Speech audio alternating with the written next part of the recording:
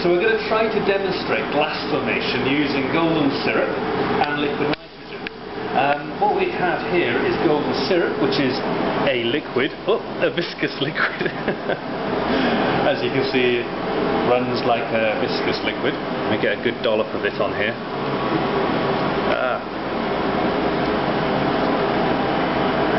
Okay, I'm going to dunk that into this liquid nitrogen. I'm trying to keep it into it as a nice ball, so it keeps trying to run off the spatula.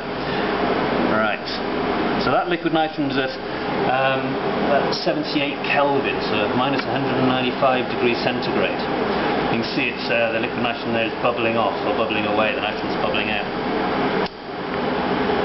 So this is really a quench cooling. Alright, let's try it. Now, that looks pretty similar.